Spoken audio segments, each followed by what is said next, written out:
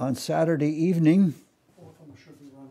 on 7:30 in the evening on Saturday, there will be in this room a seasonal song fest.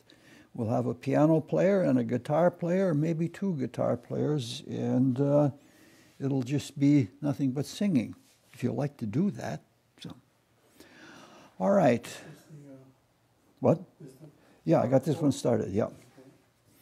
Now, the last time where we left off, we were in the cycle of rebirth, and we were just beginning a discussion of what is called first heaven. And we were discussing why some divinities in some locations in the spiritual world have several or even many different names. And I'd like to continue on with that discussion for this evening. Now, things happen differently in different worlds. And sometimes, even in any one of the worlds, there are great differences. Even in the chemical subdivision of the physical world, we have something as rare as hydrogen and something as dense as lead. And it's like that in other worlds also. In the desire world, something like vengeance can last for a long time, several lifetimes, thousands of years, while a little whim might last only a few seconds. The same way in the world of thought, some thoughts are instantaneous, while others require centuries to develop. And because some thoughts develop so slowly, philosophers can argue with each other or with other philosophers over the term of centuries. And it's even like that in literature. Gertrude Stein wrote, "A rose is a rose is a rose." And she was considered a great literary figure, and she's known for having mastered the semicolon like no one else. But she was a very hard, factual materialist. Her view of the world and the matter of which it was made is what you see is what you get, nothing else. No nonsense, no romance, and no mystical frills. So her choice of words in "a rose is a rose is a rose" was probably quite deliberated and quite intentional. But at the same time, it was an argument with Shakespeare. Because several centuries earlier, Shakespeare says, "Would a rose by any other name smell as sweet?" And he even asked questions like, what's in a name? And thinking of words and names in this manner goes all the way back to Pythagoras. And Pythagoras said something to the effect of, if you know someone's name, you have power over them. Now, Pythagoras was an Orphic mystic. And the Orphic's outlook on life was a blend of philosophy and mathematics, poetic mythology, and things like that. For the Pythagoreans and other Orphics, words were more than just vehicles of language. There was a musical tone power in speaking words of power, such as you hear in chants or incantations. Now, this sort of thing is true to this day in almost all schools of the mysteries. However, when you are incanting something, or if you are using words of power It's not speech the way we know it. It's not words like the words I'm using. They may be the same words, only they are intonated and they are impregnated with an inner power. I've heard people from various schools try to use this, and I don't think they knew what they were doing, because I've never felt comfortable with any of it. It seemed to me that it was amateurish, and probably they didn't have the soul power or know how to put the soul power into it. Now, Madame Blavatsky intimates that as one passes through the different initiations, one learns the name of God, one syllable at each initiation. Possession of that word and the ability to speak it made one a divinity, a God with a small g, able to change the outer world around us. And when people talk about the name of God, it is that each of our own names, our own true names, is a variation on the name of God. And it's quite common in a few mystical societies, East and West, that when people are taken into a group, they're given a new name. And that new name represents a birth into a spiritual outlook that is new and different. Now, sometimes those kinds of names are meant to be secret, but people bandy them about as though it were some kind of status symbol, and that's why I find that a little bit humorous. There is power and there is weakness in a name. Just like Pythagoras says, if someone knows your name, they have a power. Meaning to say that your true name should always be kept secret. And that knowing a name gives one a power and also gives one a weakness. We have this in folklore. We have the story of Rumpelstiltskin, that if you knew his name, you were in control of him, and all of the weaving of straw into gold he had to do at your command. So we want to look a little bit at power and weakness in names. A name is a word. It's not a word like other words. It is a specialized word. And in an evolution where generalism and adaptation to many different conditions is the way of the evolution, specialization is usually weakening. Now, a name sometimes points to a specific place or a specific state of being or a specific individual. Now, each of us is a specific being, a self, a divine focus that is unique from every other being. Even though there is great similarity and there is, you're analogous to every other being, including God, each one is still unique. Now, obviously, our birth name is not our real name because other people have the same name. And that's not uniqueness. There are other people with the name Richard Koepsel. I even know one of them. And in fact, we used to work in the same building. Did you know him?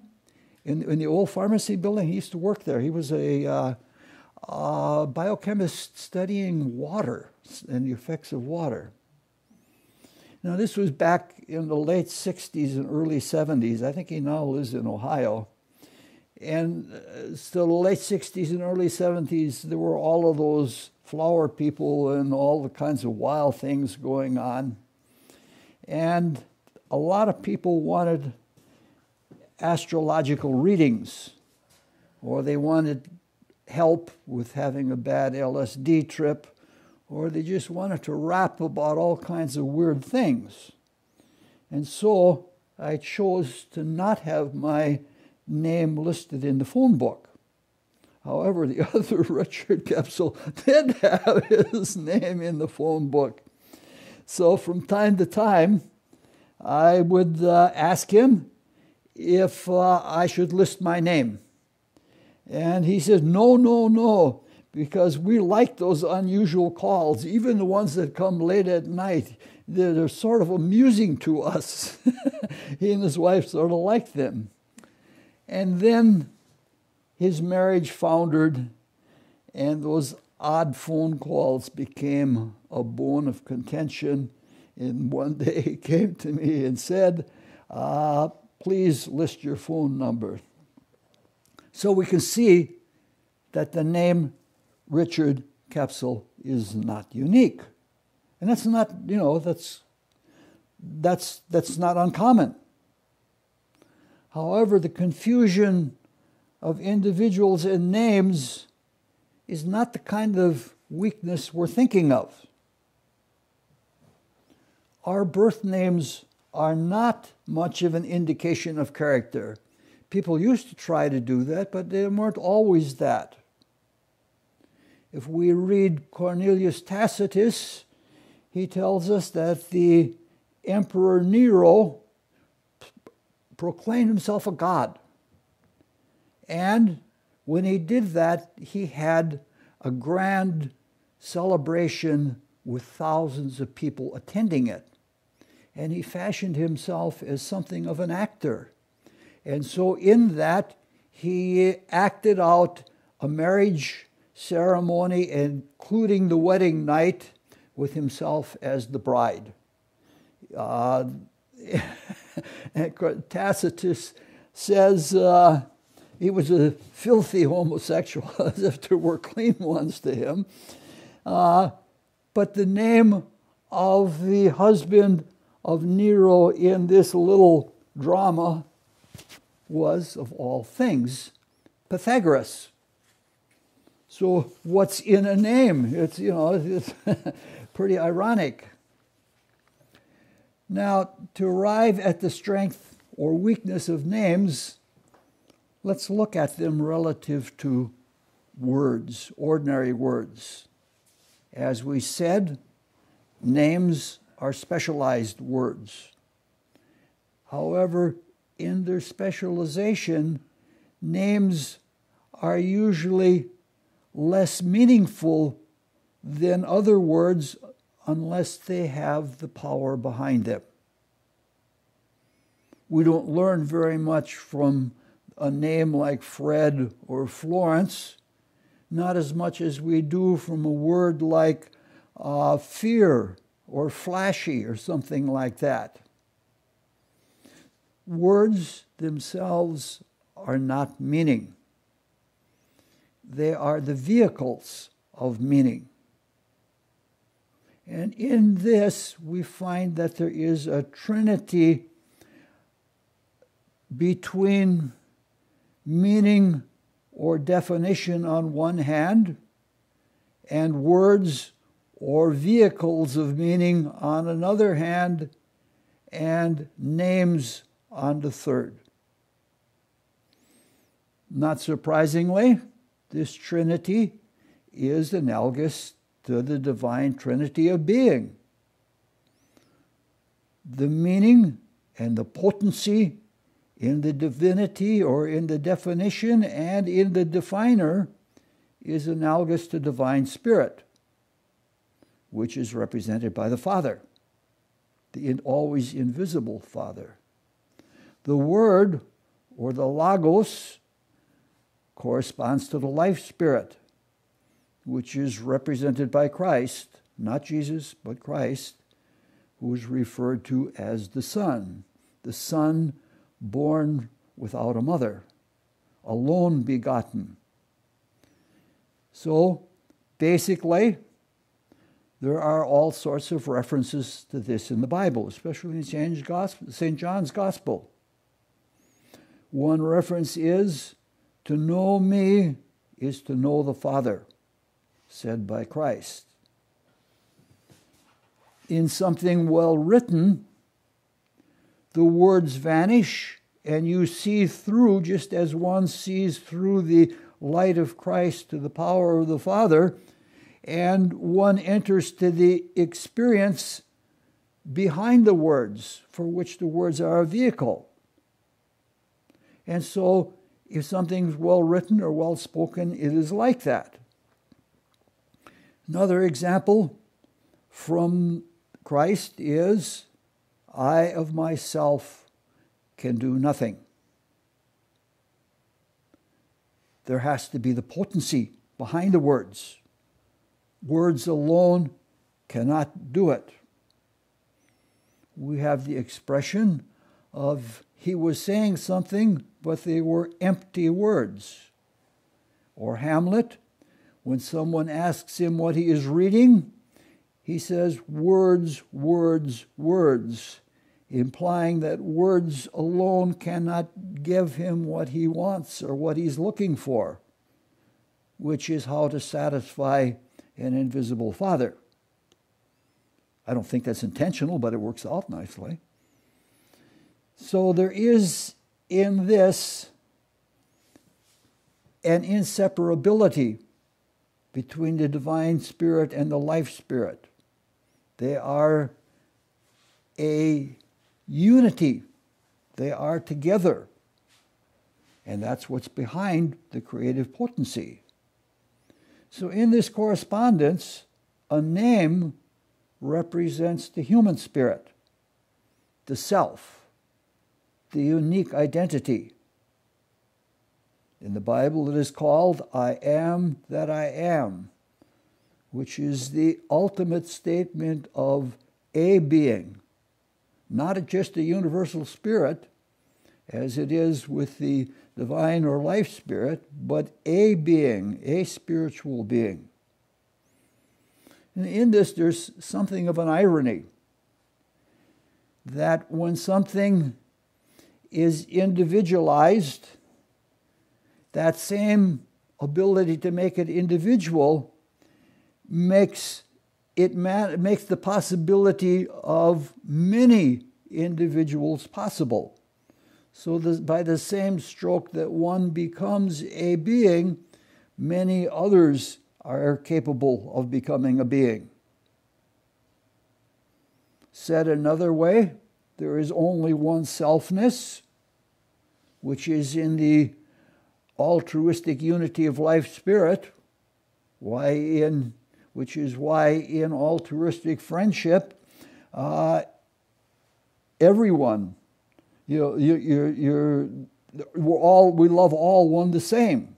But within that altruism, there are many, many individual selves. It is as if the name for God is a formula or a derivation of all of the gods in the making, which it in fact really is, because that's what the nature of ideational thought is. Now, the power of a name and the self or identity it represents lies in the fact that the realization of creation is made possible by it. It is only through an individual that the creation can be carried out. There is the intention of the divine spirit. The divine spirit intends to create. And there is the love and imagination of the life spirit. But they need fulfillment. And that means they have to be shared. It means they have to be carried out so that reality can be carried out to fulfillment. Said another way, the universal spirit needs God and gods to be expressed or to fulfill its creation or to share itself with other potential parts of itself. It's not much different from us. We can't love unless we have someone or someones to love. Now, the weakness of what is represented by a name lies in the separation of the individuality from the whole. Even though it's within the whole, there is a separation. We're speaking about realization. And again, it's one of those ironies. It's an ironic paradox that the real is proven by the potentiality of unreality. Unless our creations are carried out against every possibility of unreality, we don't know that they are real. Our dreams are only dreams. They're insipid and they're effete unless we can live them out. They may be modified by the unknown or what seems unreal, but they are also realized. Now, we're journeyman creators, and our ideas don't always work out, our creations. Individuals cannot fulfill their divinity without the possibility of the loss of salvation. It's a big one, very big thing. We have to have the freedom and know it that we can drop out if we really want to. And unless we know that, and unless we choose completely in freedom to seek salvation or redemption, we are not worthy of salvation or redemption. If we have a grand creation like an oratorio or something like that, it's not possible without a large chorus of voices. However, each individual in that grand harmony must be able to hold his or her own for the whole business to work out. So for us to be redeemed and to be fulfilled parts in the creation, it is completely up to us in our freedom. Now, if there are weak vocalists and they sing off key for a few seconds, if the whole group is weak, they can spoil the entire production. But usually in an oratorio, especially a cosmic oratorio, the inverse is almost certain. A person may falter and go off tune or off key for a little bit, but the harmony of the grand movement is such that with little effort they can be brought back in. That's one of the nice things about being in this all together. Creatures like plants and animals, which have no individuality, have no names. They don't have any choice. They don't have freedom. They can only act in harmony with what they are commanded to do by the group spirits or by instinct.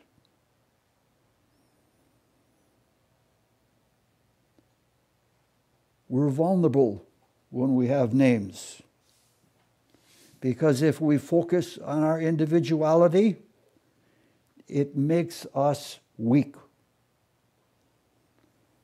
Egoism is more dangerous than the temptation that presents itself to us. The temptation is only something external to us to which we respond internally. Recently in the astrology classes, we have not been talking about astrology, we've been talking about sanity and insanity. And we have said that Egoism is the opposite of sanity.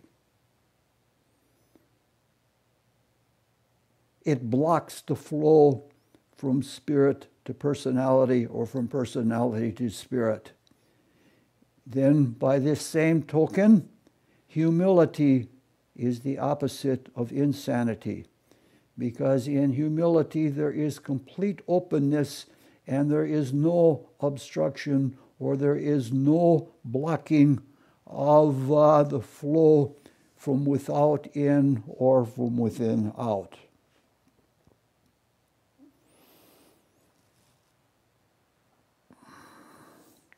When we talk about people who do decide to reject themselves from creation or from the whole creative activity, we're talking about something really, really rare.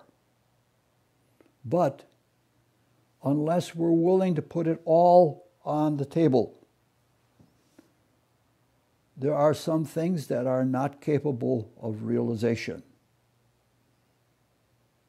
In our blindness now in the material world, we have to make the leap of faith. We have to act as though there were a divinity, even if we don't know there is one. That's the way it is for a lot of people.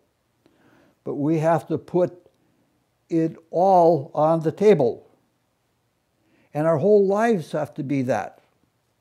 But of course, that doesn't mean we should live recklessly.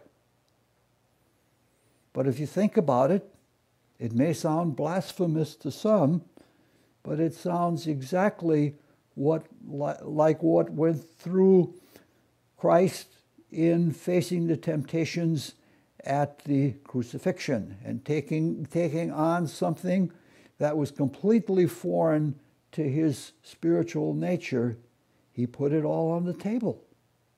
And he could not have been the Redeemer, and he could not have unified with us to make it possible for us to be redeemed unless he had done that. So it's an important thing. You can see why I had a hard time. We're far away from, far away from a cogent talk. Now, some of this is in the Pythagorean idea of vulnerability in names. And there's a lot more that we could talk about in that, but it would be even more off topic than we are now. So far, we have spoken only of names as beings, which are powerful names. It is said of Solomon that he knew the names of divinities and nature spirits, and with that knowledge he could command them to do all his bidding. Now, when we're speaking of first heaven, we're speaking more of a place or of a state of being instead of a being. Now, it is said in the mysteries that the keys to the kingdom of heaven, which were given to St. Peter, were musical keys.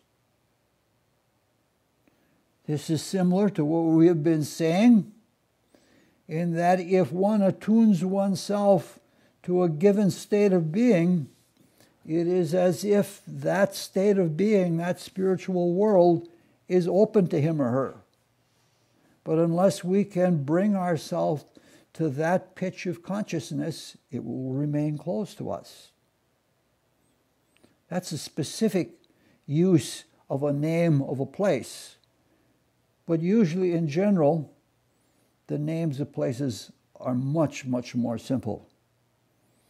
For example, if we go across the border to Upper Michigan, you go a few miles, we come to a place called Waters Meat. It's pretty obvious what that name means.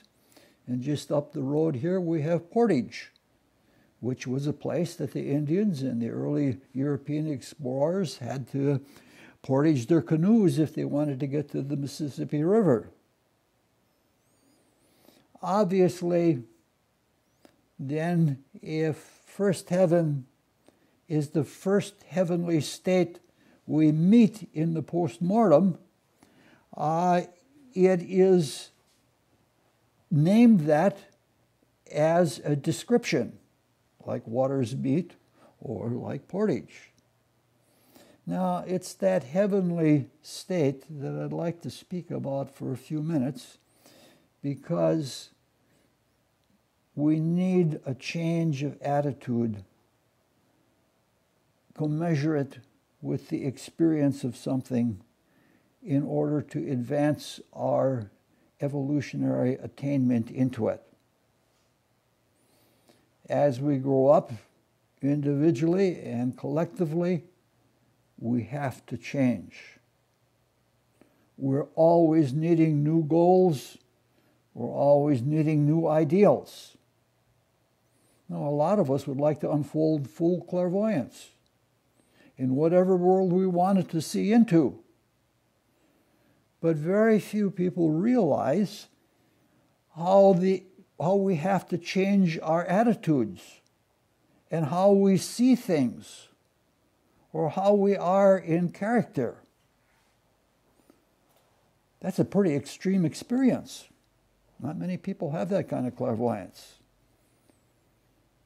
You can't expect to have an extreme experience and remain the same.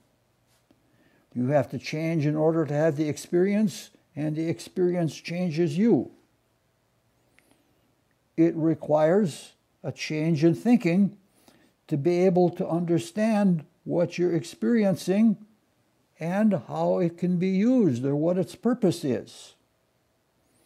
Now, the word heaven connotes a place or state of bliss, not some illusory emotional bliss of the type that you get out of a liquor bottle or a pill or something like that. It's a place where one feels happy or joyous, seemingly without responsibility or care. In Orthodox Christianity and other religions, heaven is an incentive, a place where one strives to go or to get to, just as hell is an exceedingly unpleasant state to avoid.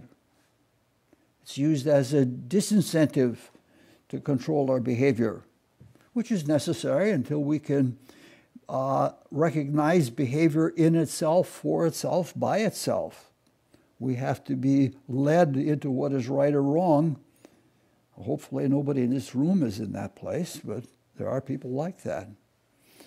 Now, it was necessary for some, and for much of humanity it still is necessary. However, for us as aspirants of mystery schools, we need to look at the concept or the state or the place of heaven in a different way. First, there is the notion of reward or the earning of bliss. Truly, through the principle of action, we deserve all the consequences that our deeds or omission of deeds brings us to. That's a just creation that we live in. However, there are things which are good or ethical for our sake if we do them with that intention in mind, like I'm going to store up a good karma for my future life. You don't even have to think of one life way of looking at things. That tarnishes the gold of the experience. It puts a pale of selfishness on it. So the gold gets turned a little bit to lead, which is the opposite of alchemy. It's like playing destiny. It's like playing for our own pleasure. And that doesn't strike me as a really benign or benignant way of looking at heaven, especially if we're aspiring Christian altruists. I have found for myself that if I reward myself, I have always impeded my spiritual growth. And the funny thing is, the rewards that I would reward myself are far worse for me than the good deeds that I did that were worthy of what I thought was rewarding myself. Now, a few minutes ago we said there are people who still need the kind of outlook of reward.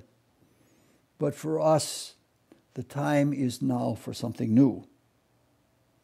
Now, it has helped us to come out of a grossly dark state of matter and a very primitive state of being, this kind of thinking of reward and punishment, but it's not enough for us now.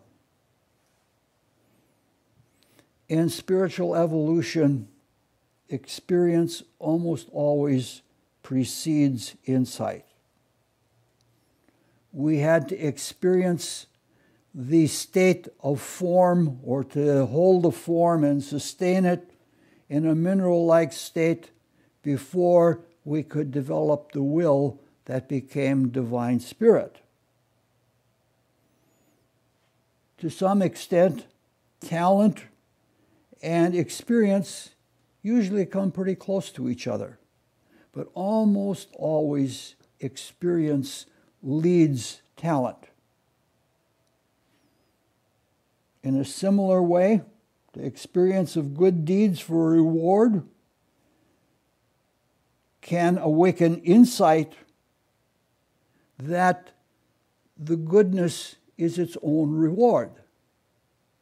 If we set out to do something good, and in the process, in the experience, we realize, wow, that's better than what I was thinking of. So the joy of doing good transcends the doer and any reward that he or she may have. And we can do a very great service to those we love and to those with whom we interact if we can help them to see this and take note of the joy that there is in helping others. There have been a lot of people that have been on really down paths, criminal paths and things like that. And when they start to realize what it's like to do good, that is a very great incentive to them. They don't need any external reward. This is the kind of thing like sharing a walk in nature or sharing the beauty of a piece of music or something like that. It's impersonal and it's pure. So by all reports, what are called the heaven worlds are blissful states of being. And though we deserve them and our stay in them, they are not vacations. And they are not meant to be places of entertainment. We can enjoy them, but their purpose is not a place of entertainment. It's not a matter that we're going to be in a heaven for an eternity that is there not for nothing but entertainment or for vacation. That would be ultimately boring. Can you think that? That's not a very pleasant way of living at all. This requires a change in consciousness. Many people in the postmortem have difficulty even with the fact that they're perpetually awake, even if the awakeness isn't very strong. There is no escape into the peacefulness of sleep. Sometimes our consciousness here is so edgy because of the way that we have brought ourselves to approach the world that we have little or no peace. Thus, when we would have a perpetual waking state of consciousness that was that edgy, it would be a horrendous situation. We need to change our way of looking at things, our way of dealing with things when we learn new states of being or if we expand our consciousness. We all want to participate in life in one way or another. So heaven, to be heavenly as a vacation, is not enough. Now this raises a question to which mysticism has an answer, but most of the world does not like that answer at all. The question is, what is our true nature? Now, it's a question that's been debated for centuries, if not millennia. Many books have been written and many sermons have been preached about it. Some so-called believers will not concede that our true nature is spiritual, even though the scriptures of most religions say so. I don't know what they believe. Right now we're discussing morality and ethics in first heaven, so we'll limit our discussion of this huge topic quite a bit. And let's change. The question is, are humans basically good or evil? In Orthodox Christianity, there is a belief that we have one life here on earth. And this is despite the fact that St. Matthew's Gospel says something other than that. The spiritual leaders, the real spiritual leaders who are not necessarily the church fathers, brought this belief into Christianity intentionally, even though they knew about reincarnation. They urged this one life belief so that people would seek salvation with greater urgency, and so that they would conquer the world, which is part of our evolutionary work. We're to take the mineral kingdom and bring it all the way to a state of divinity. It was found that among the people who believed in reincarnation, there was a lackadaisical attitude. Well, I can always do it in my next life. So it was instituted that there be a belief in one life. It's been successful because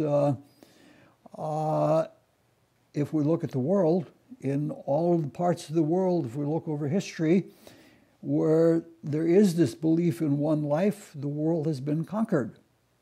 And it's happening now in places in the world where people are abandoning the concept of rebirth and reincarnation, and they're conquering the world also. Whether the urgency of seeking salvation in one life has been as successful, it's not obvious. I can't say that. I can't tell that from history. Material gratification and materialism has developed so strongly that reincarnation, that great truth, has been brought back into our belief for those who are ready. Now, there are many issues in this which are worthy of a lot more elucidation, if there were but time. There are plenty of interesting things like that to go into. We're interested in one issue that is pertinent to our topic for this evening. It is about the origins of each of us. Now, if this doctrine of one life only was true, it would mean that at each birth a new soul was created. A soul with no history, no evolution, And that's a pretty strange notion, especially when we look around and we see people who are born into poverty, into stupidity, and with seemingly no talent. Well, at the other hand, we have somebody like John Kennedy, who was born to great wealth and was very intelligent and had all these wonderful things. If the one life theory were true, that would mean things are very unjust. You might even get the idea that God, in making so many souls, especially at the rate that people are being born, that there wasn't enough time to have an equal or an even quality of souls being built along the way. However, that's not what we're looking for either. According to this view, again in Christianity, all humans are the descendants of Adam and Eve. And that view has problems of its own that we're also not going to go into. We're only interested in it with regard to our moral character of being. According to our belief, we are descendants from Adam and Eve who, when they started our descent, did so in sin, in divine disobedience to the use of the creative force. In Catholicism and in fundamentalism and a few other forms of Christianity, it is called the doctrine of original sin. This means that we are fundamentally flawed morally. It means that we have a predisposition to sin. If our character is not totally evil, it is at least partially so, right from the very beginning. Robert Penn Warren, in his great novel, All the King's Men, says it in a way that is so clear, though a bit profane. Man is conceived in sin and born in corruption, and he passeth from the stink of the ditty to the stench of the shroud. Whoa, that's powerful. But it is a pretty good statement of the doctrine of original sin. Now, supplementing this doctrine is also a doctrine of salvation, which is also not very pretty. And it has a host of problems, but they are, again, off topic. There's only one thing in all of this that is germane and relevant to our thesis about first heaven. It is the belief that from their very origin, humans are morally flawed and prone to sin. This doctrine is false. It is true that after many rebirths, we have acquired a very bad habit of selfish indulgence in sin, but we are not basically flawed and evil human beings. We were pure spiritual beings before we fell into this trajectory of sin and materialism, and we will be virtuous but not innocent spiritual beings after we come out of this journey through darkness. And it is so because we are basically good.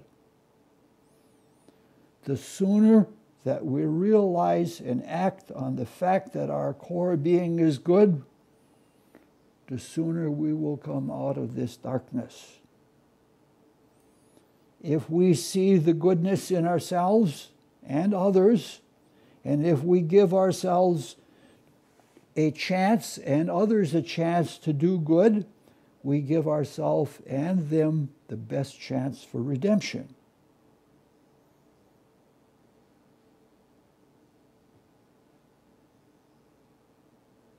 Of course, in this, we have to exercise good judgment, because some do have a very bad habit of evil and taking advantage of people.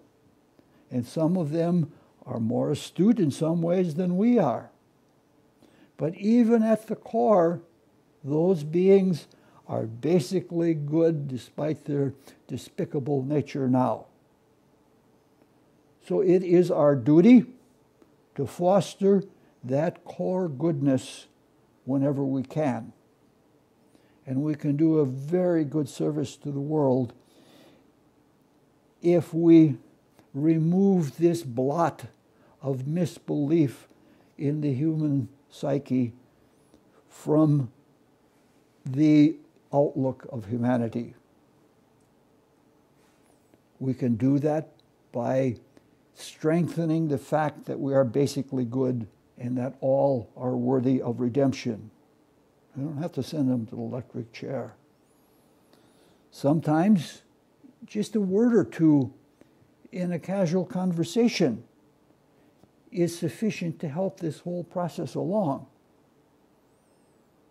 We know that focusing on a flaw can set someone off or can put someone down, but by that same token, focusing on something decent, something good, something positive can also raise them. And when they have that experience of that comes through doing good, that's part of it. That's what they can experience, even if it's something very little. A lot of little things like that over a long time make a great change. So, first heaven is not something we earn. It is part of our ongoing being, and everyone will go there. First heaven is not idle bliss. It is a state where people live and act out of goodness.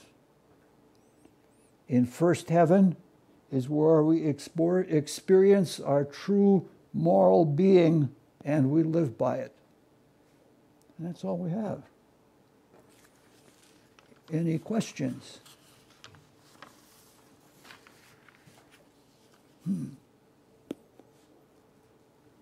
heavens are there? What? How many heavens are there? We talked about that last time, 7. Oh, yeah, there's a song about that or something. Yeah, it's a pretty common thing. It's a folk knowledge thing.